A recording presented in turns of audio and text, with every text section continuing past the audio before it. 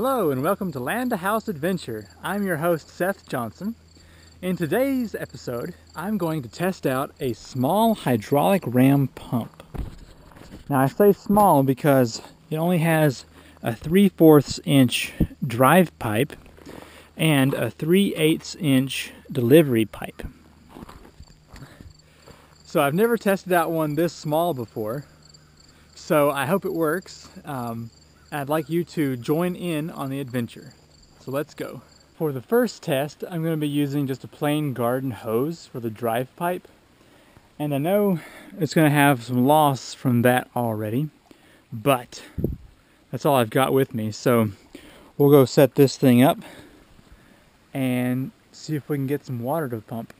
To determine the feet of head that I have, I'm just picking my hose up, and the point where the water stops coming out, so roughly there, is the feet of head.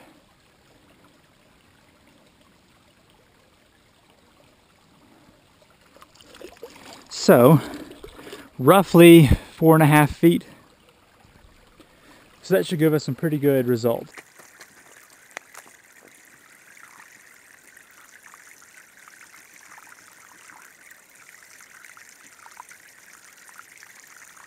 It looks like the 100-foot of garden hose is enough to close the valve here.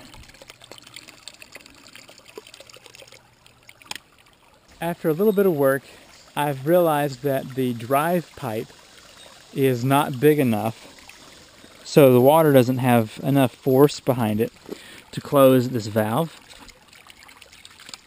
like this. That's what it's supposed to do, of course, but it doesn't have enough force in this smaller. It's probably like a 5/8 or something, not a 3/4, because this is a 3/4 here. So I will revisit this pump idea with a larger drive pipe.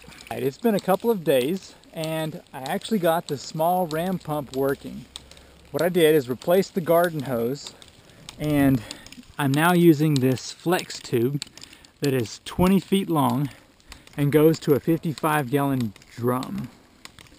And then, of course, the same 3/8 hose as before. Because of the short drive pipe, it is operating very fast. So then we can look at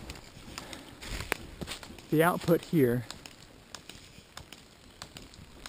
And it's just barely open, so we'll see what happens when I open it all the way. It's a monsoon.